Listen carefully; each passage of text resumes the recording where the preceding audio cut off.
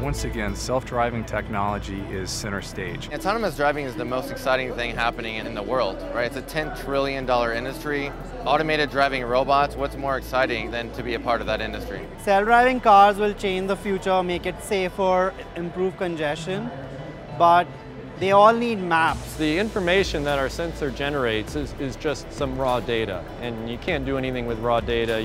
Somehow you have to extract the information out of it. So the data produced by a self-driving car is about 1 terabyte of data every hour, and this data is massive. Once a car sees an obstacle, it has split of a second to respond. So all this has to happen in real time, very, very fast. And the NVIDIA platform, the various chips are one of the most powerful today for this kind of calculations. NVIDIA technology is transitioning the whole industry towards autonomous driving. By hooking our sensor into the drive platform, we have the processing power that we need to turn that data into information.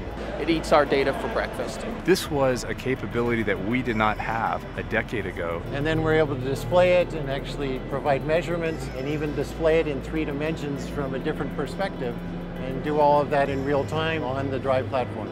Having an NVIDIA GPU in the vehicle makes this process much faster. The vehicle itself can only see so far around it. An HD map provides a view of the world beyond the sensors. We used a lot of NVIDIA infrastructure in order to actually implement the machine learning that's required for making an HD map at scale. These are the maps that need to be actually consumed by self-driving cars, and I find this challenge to be extremely exciting. NVIDIA is one of our earliest partners when we were just concept stage and provided a lot of support.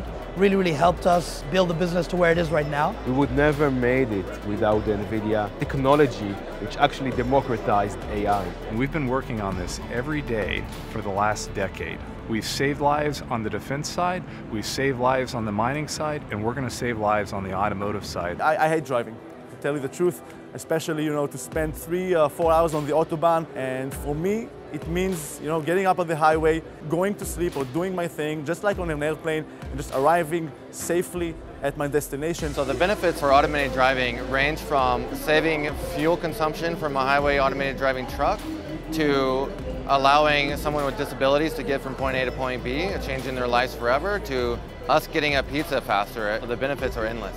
Autonomous cars are coming, and if it's coming, let's make it good.